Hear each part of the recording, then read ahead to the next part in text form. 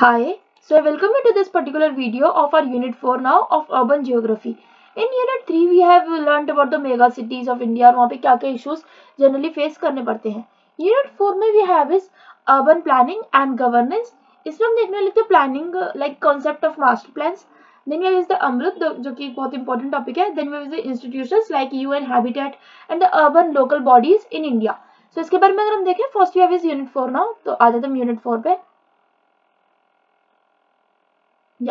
So here we have is Unit 4 now, urban planning and governance.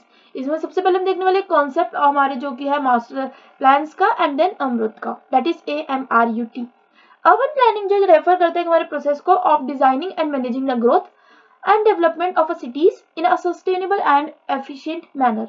मतलब urban planning में यही होता है कि जो हम डिजाइन करें, अपना मैनेज करें हमारी पूरी ग्रोथ को और हमारी डेवलपमेंट को हमारी सिटी की एक सस्टेनेबल एंड एफिशिएंट मैनर में.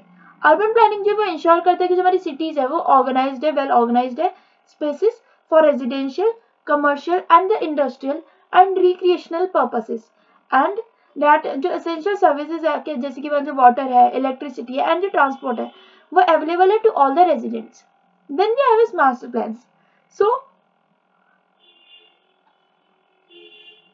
In master plans we have is कि जो एक मास्टर प्लान जो कि कॉम्प्रिहेंसिव डॉक्यूमेंट होता है और वो आउटलाइन करता है कि हमारे पूरे विजन को, हमारे गोल्स को एंड डेवलपमेंट स्ट्रैटेजीज को for an urban area over a long term period that is typically 15 to 20 years.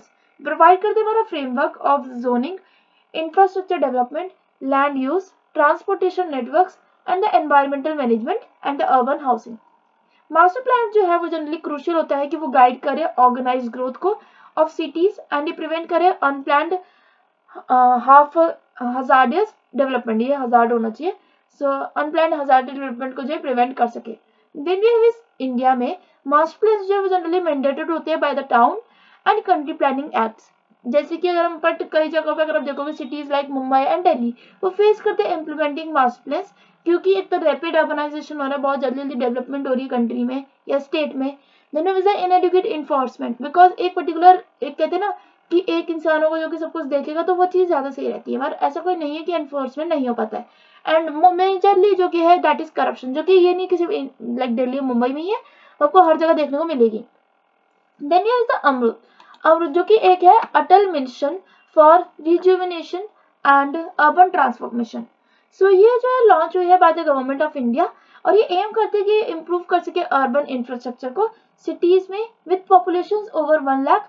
और इसका जो मिशन होता है वो फोकस करता है पहले तो एक तो है वाटर सप्लाई एंड सीवेज पे, डेट इज के इम्प्रूव करता है वाटर के डिस्ट्रीब्यूशन में, सीवेज ट्रीटमेंट में एंड इंश्योर करता है 100% sewage connection. Then is the urban transport. Urban transport जो कि डेवलप करता है sustainable public transportation systems and ये रिड्यूस करता है ट्रैफिक कंजेशन को. Then we have the green spaces and parks जो कि डेवलप करता है ग्रीन स्पेसेस, लाइक हमारे को जब भी हम डेवलप करते हैं ग्रीन स्पेसेस तो वो इम्प्रूव करता है हमारे एक तो पब्लिक पार्क्स को, improving public parks and the creating of recreational areas. तो इससे यही बताया गया कि कैसे हमारा जो पूरा एक एनवायरनमेंट है, कैसे हमारी जो पॉपुलेशन है और कैसे जो अर्बन इंफ्रास्ट्रक्चर है उसको एक टाइप से अच्छे से संभाला जा सकता है. कि एक तो वाटर सप्लाई सीवेज पे अच्छे से ध्यान देना, 100% सीवेज कनेक्शन हो, सारे वाटर डिस्ट्रीब्यूशन को जो है इम्प्रूव किया जा सके और सीवेज ट्रीटमेंट अच्छा हो, अर्बन ट्रांसपोर्टेशन अच्छी कर दी जाए, पब्लिक ट्रांसपोर्टेशन सिस्टम जो है वो डेवलप किया जाए एंड रिड्यूस किया जाए ट्रैफिक कंजेशन. अगर बसेस वगैरह बढ़ा दी जाएगी, मेट्रोज वगैरह और अच्छे लेवल पे चला देंगे तो उससे जो है इजीली आप जो है ट्रैफिक कम कर सकते हो of the private vehicles. Then is the green spaces and parks जो कि डेवलप करते हैं हमारे ग्रीन लाइक अगर हम डेवलप करते हैं हमारे ग्रीन स्पेसेस को, पब्लिक पार्क्स को अच्छा करते हैं, फिर क्रिएट करते हैं रिक्रिएशनल एरियाज, तो उससे हमारा जो अर्बन इंफ्रास्ट्रक्चर है वो और ज्यादा अच्छा होगा. Then we have the affordable housing. In the affordable housing, we have is keep promoting affordable housing schemes for economical weaker sections of society.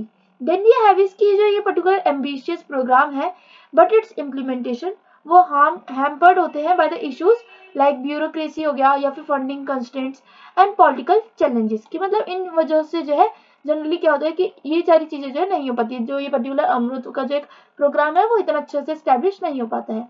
Then we have is unit 4 का 2 part that is 4.2 institutions that is UN Habitat urban local bodies in India.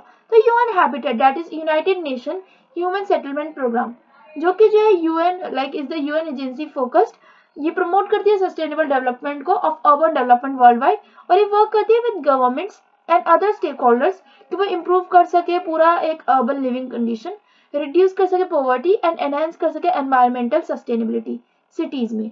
UN habitat जो वो provide करता है एक technical support, expertise and the resources for urban planning, policy making and the capacity building. वही अगर आप देखो urban local bodies के बारे में इन इंडिया, सो ये जो है generally like these are the municipal bodies जो कि रिस्पॉन्सिबल होती है हमारे लोकल गवर्नेंस में in urban areas. यूएलबीएस like यूएलबीज that is urban local bodies in India, जो कि इंक्लूड करती है पहले म्यूनिसिपैलिटीज। अब इनका आपको याद रखना है, पेपर में थोड़ा बहुत ये पूछ लिया जाता है इसलिए। तो first is municipalities, that is की जो लोकल गवर्निंग बॉडीज होती है स्मॉल सिटीज के टाउन्स की, लाइक जो आपके नॉर्मल जो है गांव वगैरह के होते हैं लोग, विलेजर्स जो गांव के विलेजर्स जो लाइक नहीं गांव के विलेजर्स नहीं, जो गांव में जो विलेजर्स रहते हैं उनको जो भी मॉनिटर करता है, जो भी गवर्न करता है, that is called as a municipality. Then we have municipal corporations, ये जो रिस्पॉन्सिबल होते हैं larger cities and metropolitan regions के लिए।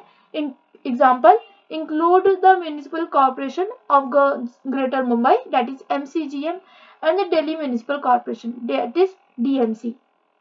Then we have is panchayats. Panchayats में you will be looking after is rural governance bodies that also sometimes play a role in urban rural development. Panchayat तो आपको पता ही है। Then we have is the urban local bodies, जो कि crucial होती है कि वो मैनेज कर सके day to day urban affairs को, इंक्लूड कर सके पब्लिक हेल्थ, लाइक सारी public health, education, sanitation, water supply and the housing. However जो यूएलबीज है वो फेस करते हैं challenges like इनएडिक्वेट funding, corruption, inefficiency and the political interference.